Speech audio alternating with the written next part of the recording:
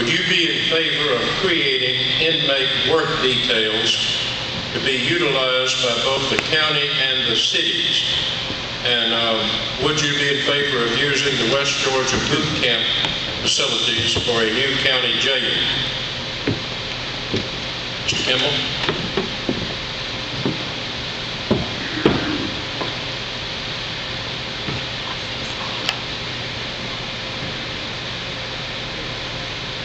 Thank you for the question. Again, the boot camp is a relatively new facility.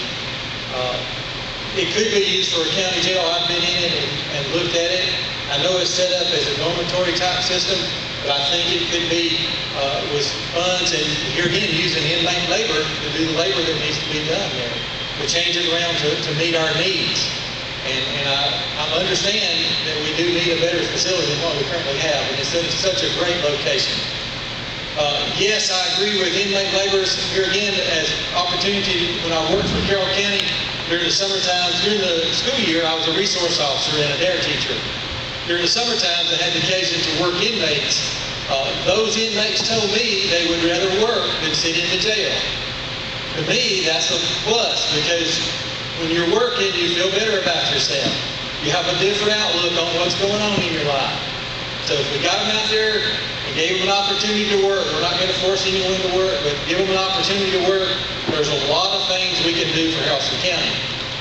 We can work on the sides of the road, and one thing I recall is one summer when there wasn't any kids in the schools, we worked at Billerica High School, and we built a weight room.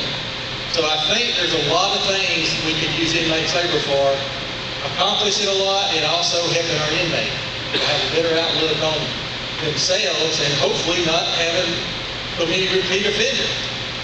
So that's my opinion. Thank you very much.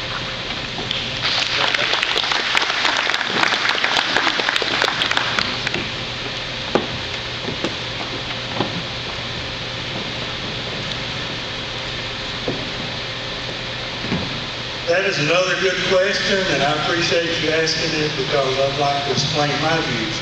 Yes, I would like to see inmate crews working in Haralson County. 4 years ago, that was one of my promises to the people of Haralson County. I quickly learned that a jail being a pre-trial facility, that you can't legally work inmates until they've been convicted. One of the problems that we have at Haralson County is the jail population. It makes it very difficult for judges to sentence to county time and so forth. I'm trying to speed up. I see my time running. The boot camp would be perfect. They've got to be some renovations. They've got to be some funds spent to bring it up to state standards for a pre-trial facility. I've already spoken with the judge that if we get the boot camp, would the possibility be there to keep a wing for the judges to sentence to county time? In doing that, that would allow me to start a work crew like I'd like to do it with inside the county. That would give us room to do that. Kind of lost train of thought. I seen the paper over there. But I've written a letter to the Department of Corrections trying to explain to them why Haralson County needs this boot camp. That we don't have the money, that we're looking to save money, we're looking to save taxpayers money, and anything that they could help us with would be greatly appreciated. I have tried to work inmates in our local facilities such as the youth program, not the youth program, but the gym itself and Buck County and so forth, but I better shut up. Thank you.